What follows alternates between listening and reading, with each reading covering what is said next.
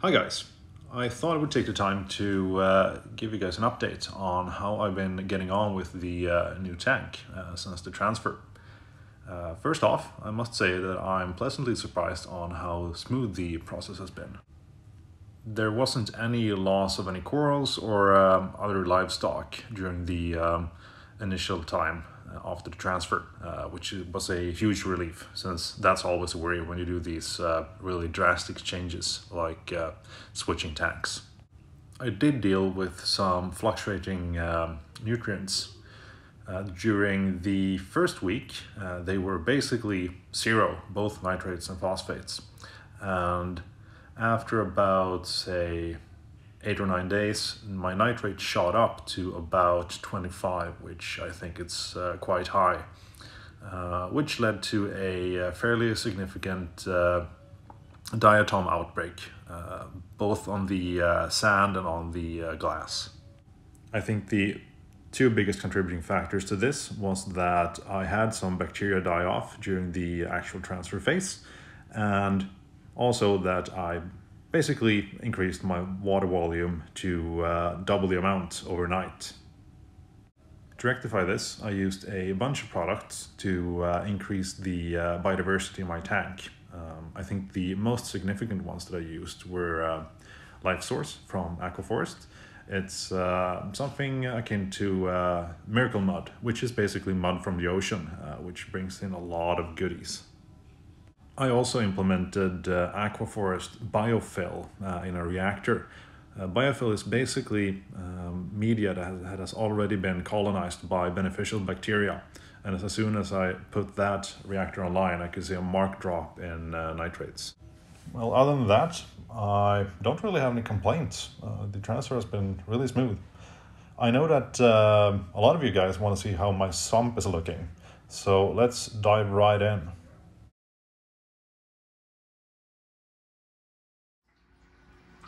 So this is the utter mess that we've got going on right now. I used to have the old sump a little bit to the right. You can see some holes there. That's where the plumbing came in, and then it went down and into the sump. I basically just threw everything in the sump just to get everything up and going. Didn't really care much about making it look pretty or anything. That's the next stage in this journey. As you can see right here, I have a cabinet up here which I will be extending, so we'll also be covering this new sump and put some LED bars and stuff under there as well, for just illumination purposes. So in terms of what we've got going on here, so here's the plumbing. It enters here.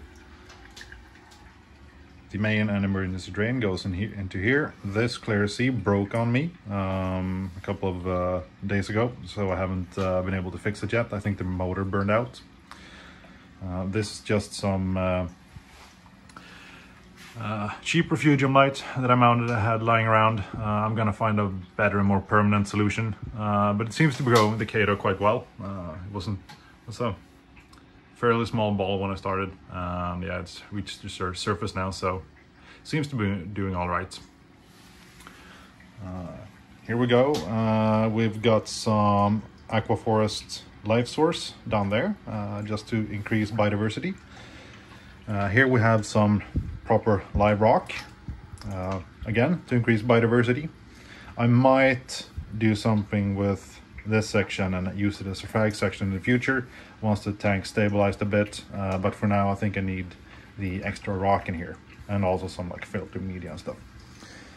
I recently got this 110 watt UV mounted. It seems to be doing great. I used to have a Deltec 39 watt, which is way underpowered for this tank, and I also think this is kind of underpowered, so I've been debating about perhaps adding a second unit, so I'll be then running a total of 220 watts, which should be sufficient for a tank this size. Here's the weird placement of my probes. They'll be going in the back, but again, the ATO kicked on, great. But again, this is just, everything is a placeholder here, basically. This is the skimmer. It's a Bubble King Supermarine 250 RD3 Speedy, I believe. It's doing all right. The skim it smells like living death, so that's why I'm running some carbon on the lid.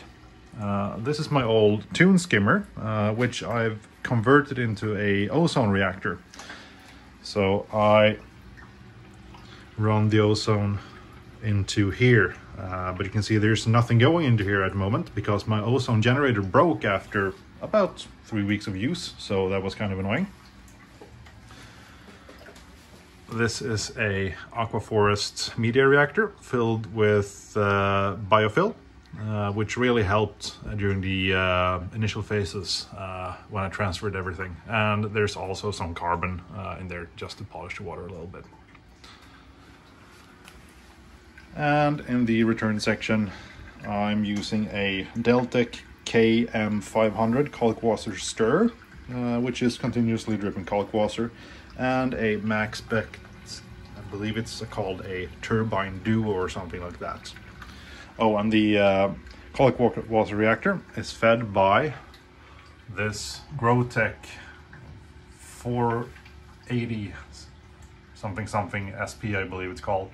And I ran RO line in the ceiling. It goes here and into my mixing bins right here, so I don't really have to worry too much about it running out of water. And I also have just these things, they fill up automatically once a week. Here's the tank under full spectrum lighting with most of the T5s kicked on. One negative thing that happened, say a couple of days ago, was that I actually lost my Moorish idol, which I've had for about 1.5 years at this point. And for a very stupid reason, unfortunately.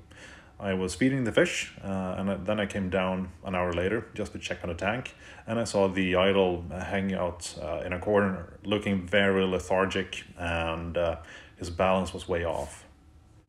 I could also see some small scrapes on his snout.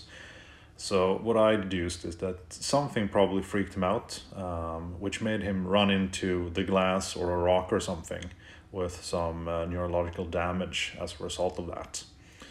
I tried to save him, turned off all the lights, and just so that he could chill out basically. But unfortunately, when I turned the lights on the following day, it was gone. So that was a extremely frustrating way to lose such a great fish. I will be getting another one, provided I can find a specimen that looks good, and I'm prepared that it will take some time. On a positive note, I've actually ordered one of my dream fish, which is a blue-spotted ribbon-tailed stingray, which should be arriving within a month. I have my roots in keeping predatory fish, so it's going to be very fun to have an actual predator in this tank.